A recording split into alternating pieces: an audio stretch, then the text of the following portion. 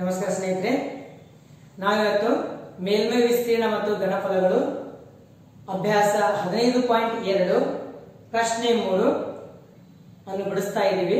ನೋಡ್ರಿ, ಈ ಪ್ರಶ್ನೆಯೊಳಗೆ ಏನದ ಅಂತಂದ್ರ ಒಂದು ಗುಲಾಬ್ ಜಾಮೂನ್ ಕೊಟ್ಟಿದ್ದಾರೆ. ಆ ಗುಲಾಬ್ ಜಾಮೂನ್ ಯಾವ ಆಕಾರದಾಗದ? ಸಿಲಿಂಡರಿನ ಆಕಾರ ಮಧ್ಯಭಾಗ ಮತ್ತು ಕೊನೆಗಳಲ್ಲಿ ಅರ್ಧಗೋಳವನ್ನ ಅಟ್ಯಾಚ್ ಮಾಡಿ ಕೂಡಿಸಿದ್ದಾರೆ. ಅರ್ಧಗೋಳವನ್ನು ಕೂಡಿಸಿದ್ದಾರೆ. ಆಮೇಲೆ ಮಧ್ಯಭಾಗದಾಗ ಏನಪ್ಪ ಅಂದ್ರೆ ಸಿಲಿಂಡರ್ನ ಆಕಾರ. ಆ ರೀತಿ ಏನದಪ್ಪ ಅಂದ್ರ ಗುಲಾಬ್ ಜಾಮೂನ್. ಈ ಗುಲಾಬ್ ಜಾಮೂನ್ ಒಳಗ ಎಷ್ಟು ಪರ್ಸೆಂಟೇಜ್ ಸಕ್ಕರೆ ಅದ ಅಂತಂದ್ರ 30% ಸಕ್ಕರೆ ಪಾಕ ಅದ. ಇದ್ರ ಜಾಮೂನಿನೊಳಗ 30% ಸಕ್ಕರೆ ಪಾಕ ನಮ್ಗೆ ಸಿಗ್ತದ. ಹಾಗಿದ್ರೆ ನಾವೇನ್ ಮಾಡೋದು? ಮೊದಲು ಈ ಒಂದು ಜಾಮೂನಿನ ಒಟ್ಟು ಘನಫಲ ಕಂಡುಹಿಡಿಬೇಕು. ಒಟ್ಟು ಘನಫಲ ಕಂಡುಹಿಡಿದು ಈ ಒಂದು ಜಾಮೂನೊಳಗ ಎಷ್ಟು ಸಕ್ಕರೆ ಪಾಕ ಅದ ಅಂತ ಕಂಡುಹಿಡಿಬೇಕು. ಹಂಗ ಇಂಥವು ಎಷ್ಟು ಜಾಮೂನುಗಳು ಟೋಟಲ್ ಆಗಿ 45 ಜಾಮೂನುಗಳಾದ. ಈ ಒಟ್ಟು 45 ಜಾಮೂನುಗಳನ್ನ ನಾವು ರೆಡಿ ಮಾಡ್ಬೇಕು ಅಂತಂದ್ರ ನಮ್ಗೆ ಎಷ್ಟು ಸಕ್ಕರೆ ಪಾಕ ಬೇಕಾಗ್ತದ ಅಂತ ಈ ಒಂದು ಪ್ರಶ್ನೆ ಒಳಗೆ ನಾವು ಕಂಡುಹಿಡಬೇಕಾಗುತ್ತೆ. ನೋಡ್ರಿ, ಮೊದಲು ಏನ್ ಮಾಡೋಣ? ಈ ಒಟ್ಟು ಜಾಮೂನಿನ ಘನಫಲ ಕಂಡುಹಿಡಿಯೋಣ. ಒಟ್ಟು ಜಾಮೂನಿನ ಘನಫಲ ಕಂಡುಹಿಡಬೇಕು ಅಂತಂದ್ರ ಮೊದಲು ಏನ್ ಬೇಕು ನಮಗ? ಈ ಸಿಲಿಂಡರ್ನ ಆಕಾರದ ಭಾಗದ ಘನಫಲ ಪ್ಲಸ್ 2 ಗುಂಡ್ಲೆ ಅರ್ಧಗೋಳದ ಘನಫಲ. ಯಾಕಂತಂದ್ರ 2 ಅರ್ಧಗೋಳಗಳನ್ನ ಏನ್ ಮಾಡಿದಾರ? ದಂಡಿಗೆ ಅಟ್ಯಾಚ್ ಮಾಡಿಬಿಟ್ಟಾರೆ. ಅರ್ಥ ಆಗ್ತದ? ಹಂಗಿದ್ರೆ ಇಲ್ಲಿ ಅರ್ಧಗೋಳದ ಘನಫಲ ಸೂತ್ರ ಏನು? 2/3 ಪೈ r3 ತ್ರಿಜ್ಯ. ಅವರು ತ್ರಿಜ್ಯ ಕೊಟ್ಟಿದ್ದಾರೆ.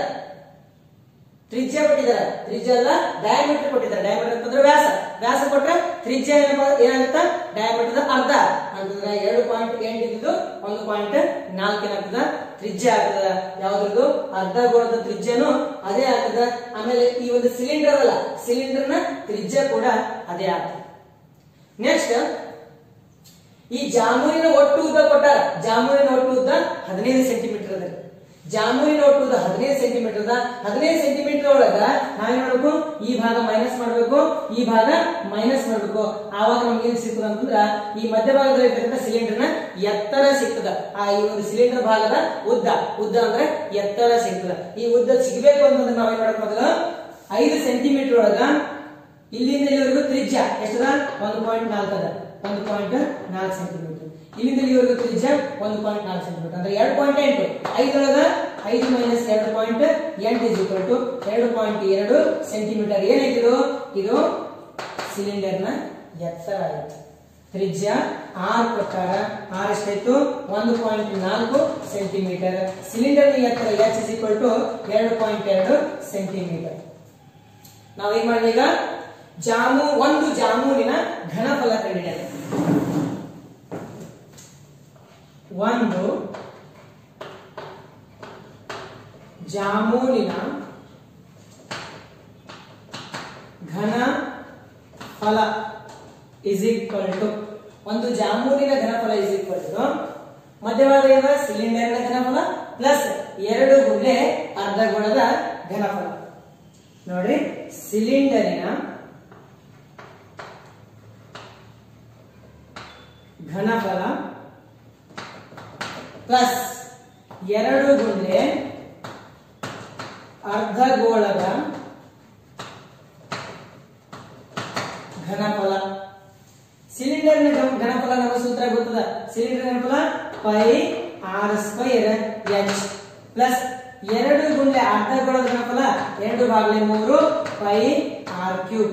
ಇಲ್ಲಿ ತ್ರಿಜ್ಯ ಅರ್ಧಗೋಳಕ್ಕೂ ಅದೇ, ಆಮೇಲೆ ಈ ಸಿಲಿಂಡರ್ ಆಕಾರಕ್ಕೂ ತ್ರಿಜ್ಯ ಅದೇ ಆಗ್ತದ.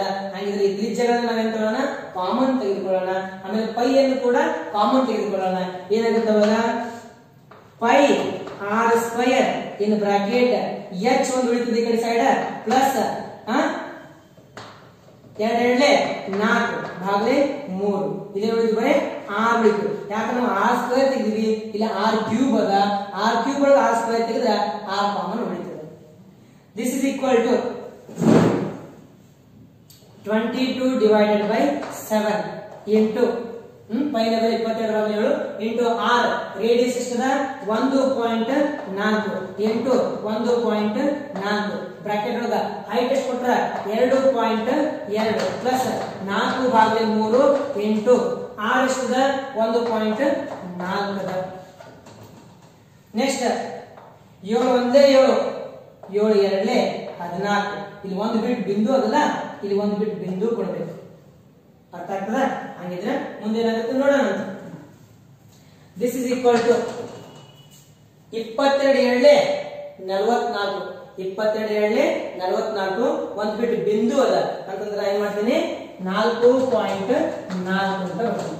ನೋಡಲಿ 22 ಎರಡಲೇ 44 4.4 ಒಂದು ಬಿಟ್ ಬಿಂದು ಅದ. ಮುಂದೆ 1.4 ಅದ ಗುಣಾಕಾರ 1.4 ಅದ ಗುಣಾಕಾರ ಬ್ರಾಕೆಟ್ ಒಳಗ 2.2 ಆಮೇಲೆ 4/3 ಇಂಟು 1.4 ಅಂತದ.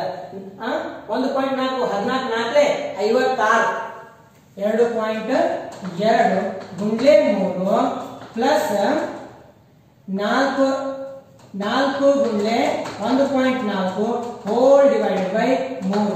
ಏನ್ ಮಾಡಿದೆ ನಾನು ಇಲ್ಲಿ ಲಸ ತೆಗೆದುಕೊಂಡೆ. ಇಲ್ಲಿ ನೋಡಿ ಲಸ ತೆಗೆದುಕೊಂಡೆ ಅಂತ ಇಲ್ಲಿ 3 ಅದ, ಇಲ್ಲಿ ಇನ್ನೊಂದು 1 ಇರ್ತದೆ. ಇದು ಇಲ್ಲಿ ಗುಣಾಕಾರ ಮಾಡಿ, ಇಲ್ಲಿ ಗುಣಾಕಾರ ಮಾಡು. 4 ಗುಂಡ್ಲೆ 1.4 3 ಗುಂಡ್ಲೆ 2.2 ಆಗ್ತದೆ. This is equal to 14 4 56 6 5 5 14 56 6 14 56 plus 5 51. 14 4 56 6 51 14 56 61 ಆಗ್ತದೆ.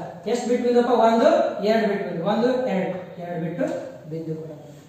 ನೆಕ್ಸ್ಟ್ ಬ್ರಾಕೆಟ್ ಒಳಗೆ ಏನ್ ಬರುತ್ತೆ 2.2 ಗುಂಡ್ಲೆ 3 22 3 66 6.6 ಪ್ಲಸ್ 14 4 56 ಹೋಲ್ ಡಿವೈಡೆಡ್ ಬೈ 3.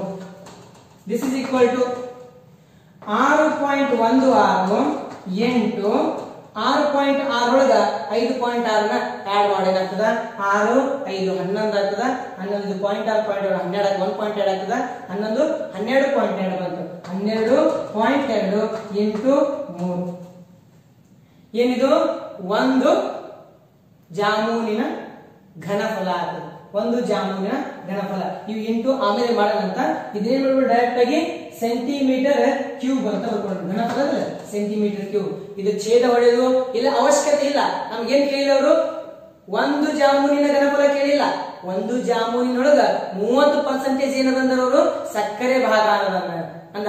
ಹಂಗಾಗಿ ನಾವು ಸಕ್ಕರೆ ಭಾಗವನ್ನ ಕಂಡುಹಿಡಿಬೇಕು. ಈ ಘನಫಲ ಇಂಟು ಮಾಡಿ ಡಿವೈಡ್ ಮಾಡಿ ಇಡೋದು ನಮಗೆ ಅವಶ್ಯಕತೆ ಇಲ್ಲ. ಅವಶ್ಯಕತೆ ಅಂದ್ರೆ ಇಷ್ಟೇ ಬಿಡೋದಂತ. ಇದು ಏನ್ ಹೇಳಿದ್ರೆ ಅವರು ಒಂದು ಜಾಮೂನಿನೊಳಗ 30% ಏನಿದ್ರೆ ಅವರು ಸಕ್ಕರೆ ಪಾಕ ಅದಂತ. ಅಂದ್ರೆ ಒಂದು ಜಾಮೂನಿನಲ್ಲಿನ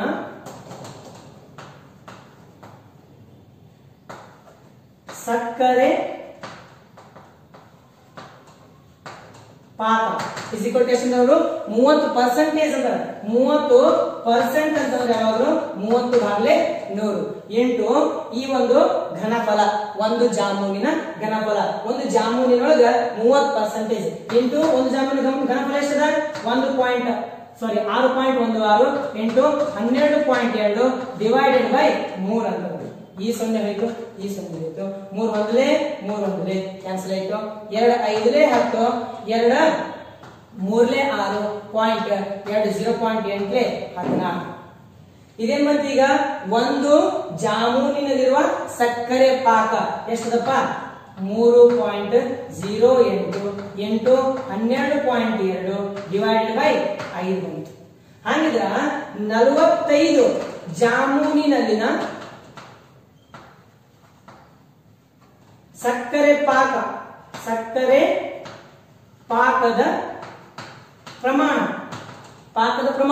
ಅಂತಂದ್ರ ಒಂದು ಜಾಮೂನಿನ ಸಕ್ಕರೆ ಪಾಕ ಇಷ್ಟದ. 45 ಜಾಮೂನ್ ಅಂತಂದ್ರ 8 45 ಅಂತ ಮಾಡ್ಕೊಳ್ಳೋಣ. ಆಮೇಲೆ ಏನಾಗುತ್ತೆ ನೋಡ್ರಿ 5 1 5 5 9 45. This is equal to 3.08 into 2 ಬತ್ಲೆ 18 8 ಕೈಲ 1 2 ಬತ್ಲೆ 18 19 9 ಆಮೇಲೆ ಕೈಲ 1 9 9 10 10 ಒಂದು ಬಿಟ್ಟು ಬಿಂದು ಅಂದ್ರ 109.8 ಬಂತು. ಇವೆರಡು ಗುಣಾಕಾರ ಮಾಡಿದ್ರೆ ನಮಗೆ ಬೇಕಾದಂತಹ ಜಾಮೂನಿನ ಜಾಮೂನಿನಲ್ಲಿರುವ ಸಕ್ಕರೆ ಪಾಕದ ಪ್ರಮಾಣ ಸಿಗುತ್ತದೆ. ಗುಣಾಕಾರ ಮಾಡ್ತೀವಿ ನೋಡ್ರಿ. 308 ಎಂಟ್ಲೆ 3 ಎಂಟ್ಲೆ 24, 2400, 2464 4, ಆಮೇಲೆ 2460. ನೆಕ್ಸ್ಟ್ 3 9 27, 2700, 2700 9 ಎಂಟ್ಲೆ 72, 2772, 2772, 2972, 2978, 3018, 3018ಕ್ಕೆ 8, 301ಕ್ಕೆ 301, ಆಮೇಲೆ 308 ಇಂಟು 0 308, ಸಾರಿ 0, ಆಮೇಲೆ ಮತ್ತೆ 0 ಪ್ಲಸ್ 301, ಆಮೇಲೆ ಎಷ್ಟು ಬರ್ತದ 301 ಒಂದು ಕೈಲ 30 ಬಂತು, ಅಲ್ಲಿ ಮೇಲೆ ಬಂತು.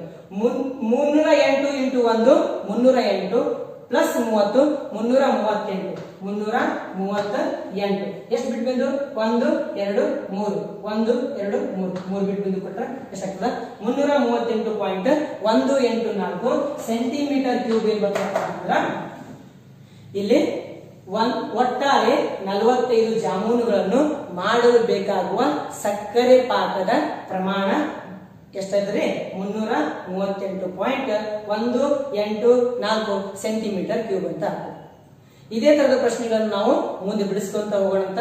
ಯಾವ್ದಾದ್ರು ಪ್ರಶ್ನೆಗಳಿಗೆ ನಿಮ್ಗೆ ಉತ್ತರ ಏನಾದ್ರು ಬರಲಿಲ್ಲ ಅಂತಂದ್ರ ಅಥವಾ ಉತ್ತರದಲ್ಲಿ ಏನಾದ್ರು ತೊಂದರೆಗಳಿದ್ವು ಅಂತಂದ್ರ ಅಂತ ಪ್ರಶ್ನೆಗಳನ್ನ ನನಗ ವಾಟ್ಸ್ಆಪ್ ಮಾಡ್ರಿ. ದಯವಿಟ್ಟು ನೀವು ಈ ಒಂದು ವಿಡಿಯೋವನ್ನ ಚೆನ್ನಾಗಿ ಅನಿಸಿತ್ತು ಅಂತಂದ್ರ ಬೇರೆ ನಿಮ್ಮ ಫ್ರೆಂಡ್ಸ್ಗಳಿಗೆ ಶೇರ್ ಮಾಡ್ರಿ. ಧನ್ಯವಾದಗಳು.